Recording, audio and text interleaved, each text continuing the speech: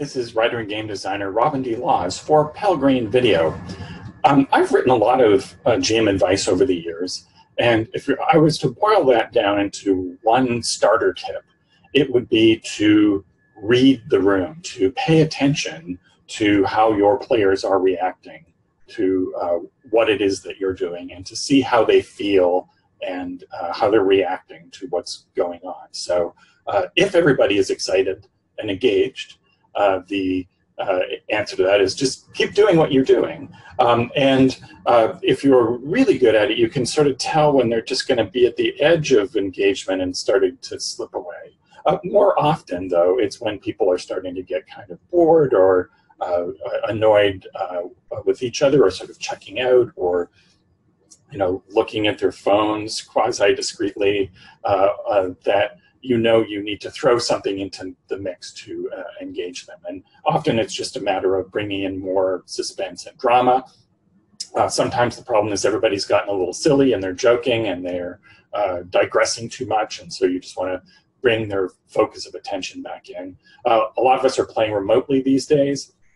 Oddly enough, it's a little easier to maintain focus online just because you have to I guess also it's partly there's a screen for everybody to look at. We all like to look at screens, and the other players are on screens, and you have to do that. But also that you have to maintain more attention with the subtle social cues of being in a room together taken away. And oddly enough, that problem sort of solves itself.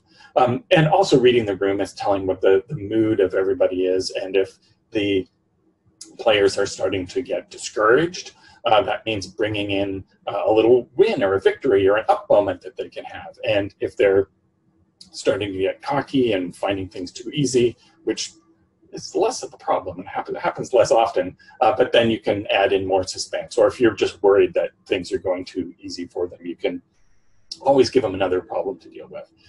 And absent anything else, if you can't think of what it is to do, bring in something that is on their character sheet that tells you what it is that they want to do, because a character sheet is a list of stuff that they want to see happen. If you want to see more about the idea of taking beats and moods of a story and paying attention to what the players are doing and modulating the mood, you can look at my book, Hamlet's Hit Points, which goes into detail on how that happens in other narratives and how you can import that into role-playing games.